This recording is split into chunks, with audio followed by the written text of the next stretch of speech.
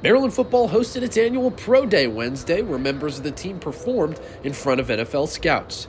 Players participated in an array of drills like the 40-yard dash, the broad jump, and specific position drills. 63 representatives from 31 of the 32 NFL teams were here at Jones Hill House evaluating the prospective talent. Yeah, I mean, it is. Obviously, when you look and you see that 31 of the 32 NFL teams are here represented, and it would have been all 32 had Kansas City not got snowed in.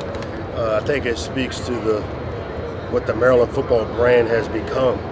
We sent 7 guys to the combine. We obviously have probably another 5 to 7 guys that probably perform really well. I haven't seen any of the numbers yet, been upstairs, but I think it's a testament to the trajectory of what Maryland football can be in terms of the development of our players.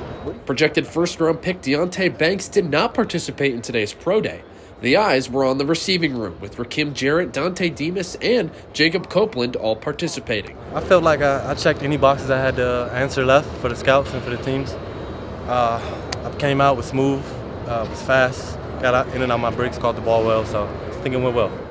Kicker Chad Ryland, defensive back Jacorian Bennett, and lineman Greg Shiner-Rose were just a few of the other members of the Duke's Mayo Bowl championship crew looking to increase their draft stock.